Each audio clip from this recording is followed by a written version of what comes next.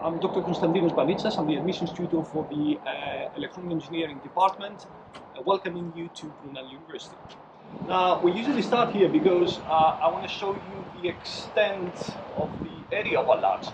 We see 4 towers. This is Tower A, this is Tower B, Tower C, and Tower D. Each tower is about 3 to 4 floors. Each floor has about 4 to 5 labs. And including the ground floors, we have a total of about 87 labs just in the engineering. Brunel has spent an enormous amount of money equipping this lab with cutting-edge technology. We have all sorts of labs, spanning from green screen and broadcasting to electronic engineering and robotics to aerospace and mechanical engineering to formulas and electric motorcycles to motion capture studios and telecommunications, as you see. Tower A is usually used on design students. Tower B is for electronic engineers, communications, robotics and stuff. Tower C is for computer systems engineering, and this is where most of our computer center is. And Tower D is reserved for physics experiments or physicists actually use it. Now, it is impossible for me to show you 87 labs, so we're going to be running from one lab to another. I'm just going to try to show you about 10 of those. Just keep in mind that depending on the project that you're running, you can have access to all of these labs. And we're going to see some of these, so follow me. Right, now this is our green screen, come on in.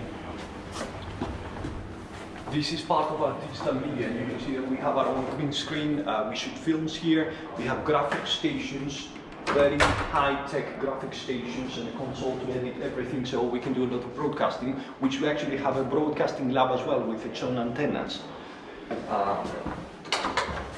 Moving on.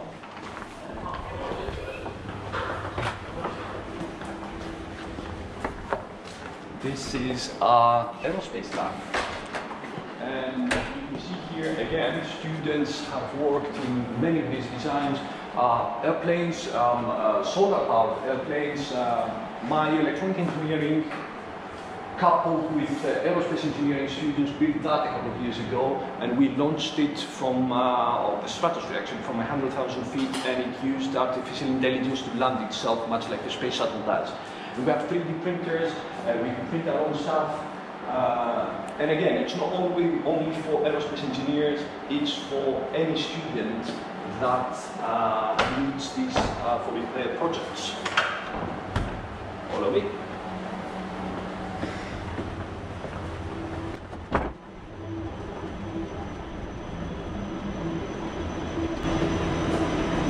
Now, another amazing lab, which is actually student-led, is the motorsport engineering. This is mainly occupied by students. We do very little teaching here.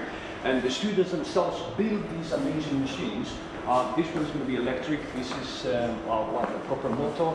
And they spend time here, both mechanical engineers and electronic engineers, almost equally, because especially in the electric parts and the controlling of the engine, you need the electronic and the computer systems engineering as well as the mechanical engineering. And right now you can see that we're taking place in the Brunel racing, in the Isle of Man race, and they're converting lots of cars. Usually this is buzzing, but most of the students are in the lectures now.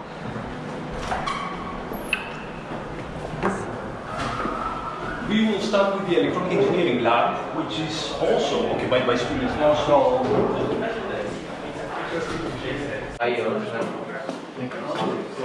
this is one of our new additions. This is our Brunel robot.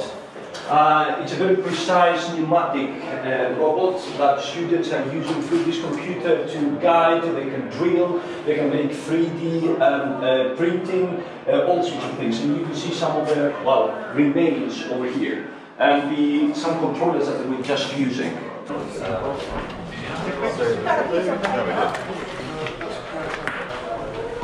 Another lab that is not heavily used at the moment is the computer systems engineering lab. Now, in contrast with the electronic engineering lab that it was mostly hardware, computer systems engineering is a combination of hardware and software. So they deal with controllers and programming controllers to build all these new smart devices and Internet of Things. So you can see more computers here more boards with controllers, and well, they do have their own power supplies and stuff, but they lack the detailed hardware that they exist on the other room. So electronic engineering room and computer systems engineering lab. Follow me. If we walk one floor down, you will see a student lab. Hopefully that will be easy. Thank you very much. Just doing a photo shooting now. No problem. This is the press lab. This is one of the societies that we support. This is a student lab. We don't teach here. We actually are not even allowed to be here, more or less, because this is just student space. And you can see that it's equipped with all of this equipment that the department is supporting the students with. You can see, well, some of this I wouldn't mind having. Who paid for all these? Luckily, the university supplied money for a lot of the equipment that we I don't have that. Can I have one? No, so they can use this space whenever they want. They form groups, they run very, very interesting projects. These are student-built 3D printers, along with many, many other projects. They are specializing in robotics and into rockets, launching rockets.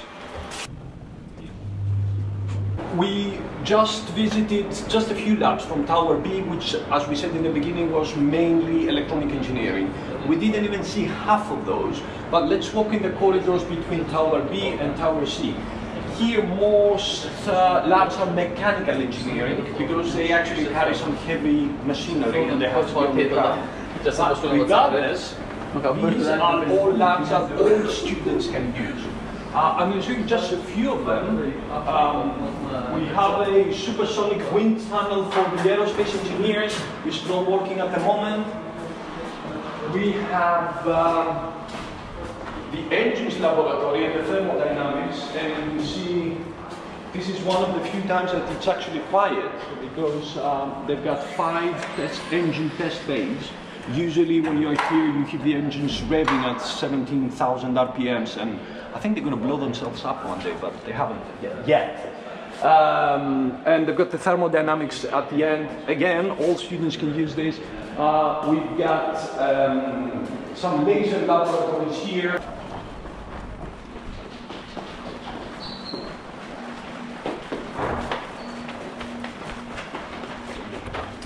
Right. This is our power lab. It's one of our newest labs, and it's currently being used by students. We are actually having a lab today.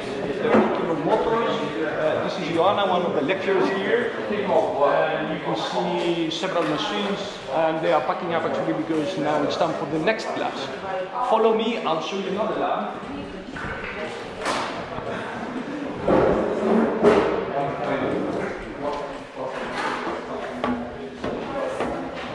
It will be open. Yes. Again, this is a control lab that has to do with anything that needs controlling. For example, this is a model of a crane. If a crane tries to move some load like this, then the load will start balancing like this. So it needs to have some control, meaning it will move and then it will slow down. So this will actually remain vertical. Now, we do all sorts of control. We do helicopters, we do robotics, we do balancing. You can see lots of motors and lots of controllers here.